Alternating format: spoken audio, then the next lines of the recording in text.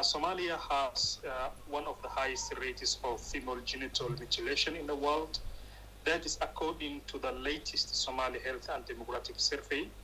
99% of women between the age of 15 and 49 have been subjected to the extremely harmful and unacceptable practice.